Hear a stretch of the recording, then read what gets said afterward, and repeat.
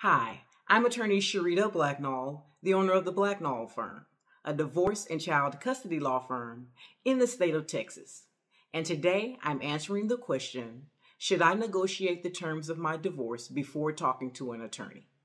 But before I answer this question, I want to remind you that if you have a specific situation that you'd like to talk with someone on our team about, you can go to our website to schedule a call. Now, let's get to it. So the answer to this question in most cases is going to be no. The reason is that in most cases, the negotiations are incomplete, misinformed, maybe even one-sided.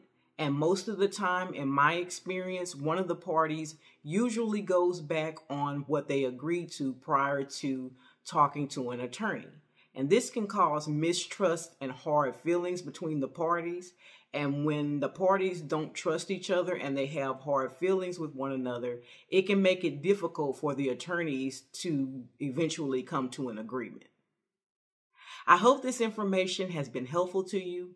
Please like, comment, and share. And if you have any questions, please feel free to reach out.